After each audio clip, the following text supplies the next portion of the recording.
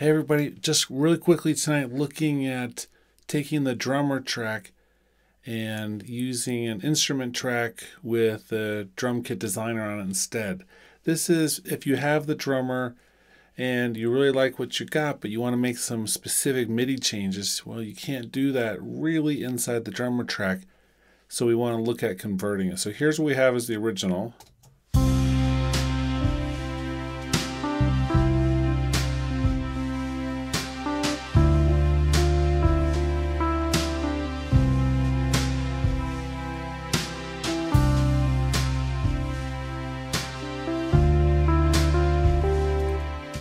So say we want to customize that in a really detailed way using MIDI. Well, we can't do it with the drummer track, so let's go through and actually make a new track. And let's add the drum kit designer. We're going to use the multi-output. And we're going to use the vintage brushes.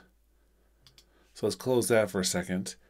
And now up here, we're going to hold down the Option key and drag that region down into that track. It converts it all to MIDI, which is just what we want. But now I actually have some effects on here that I want to make sure get pulled over. So Option, Shift, drag. The bus we'll just add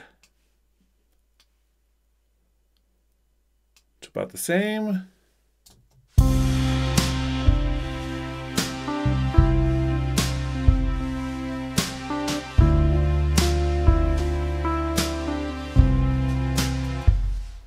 Now if I want, I can come in and actually change some of the hits.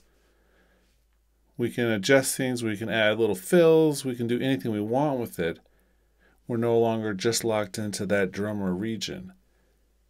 Now the reason why I did multi-output is so that just as when I'm using the producer kit for the drummer, and I've got all these tracks here, same thing applies now to this track. I can just hit plus, and it brings out all of these other tracks, which now I can adjust and add effects to, solo out, do individual automation, everything.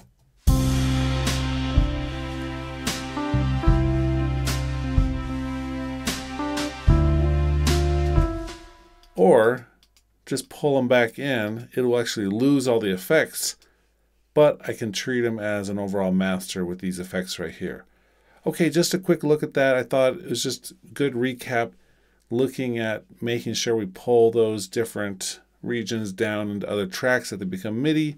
Hope you learned something here, and I hope you're having a great weekend.